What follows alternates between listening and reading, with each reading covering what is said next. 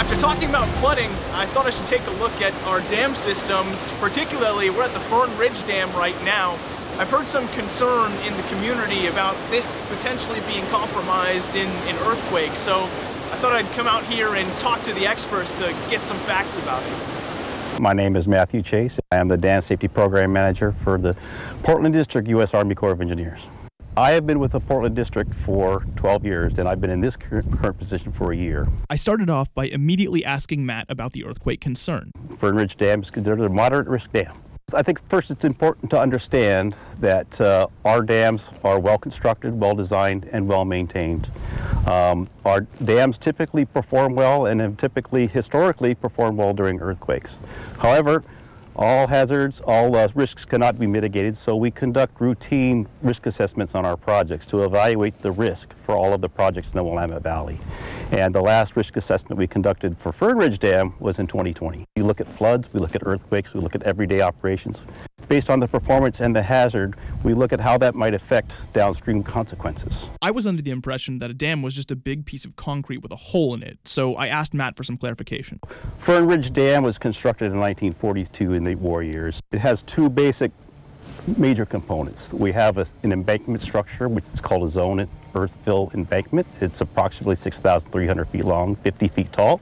It is actually an engineered structure. So if you were to take a cross section through the dam, you would see various zones and materials, and it creates resiliency in the dam, and it creates redundancy against seepage and erosion. The other part of the dam is the concrete section.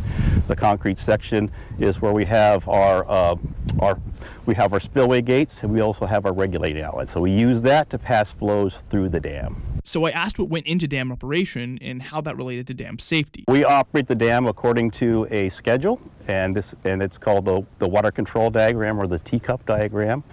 In the wintertime, we lower the reservoir level. We do that to capture storms. And then during conservation season, we begin to store water for conservation purposes.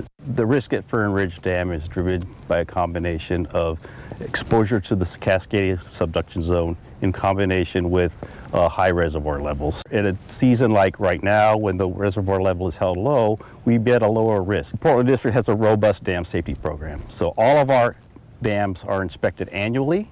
In 2005, Fern Ridge Dam was partially reconstructed. Some sinkholes developed, and we identified that the drain was beginning to fail in the dam. So the Corps of Engineers took it on, and we excavated the downstream third of the dam for almost the entire length of the dam and reconstructed it in 2005. And since 2005, the dam has performed well. Finally, I asked about the life cycle of the dam and what kind of improvements could be needed in the future. But every 5 years, we'll conduct what's called a periodic inspection. And that inspection is a multidiscipline inspection with a number of engineers and geologists, along with our partners in operations maintenance, and we will inspect the entire dam.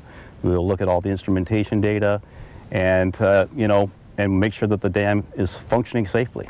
So there really is no maximum age for a dam structure. As long as the dam is well operated and well maintained, it should last for a long time. So this is certainly a really impressive piece of equipment we've got here, and it's managed by extremely competent people. It's safe to say that there shouldn't be much concern.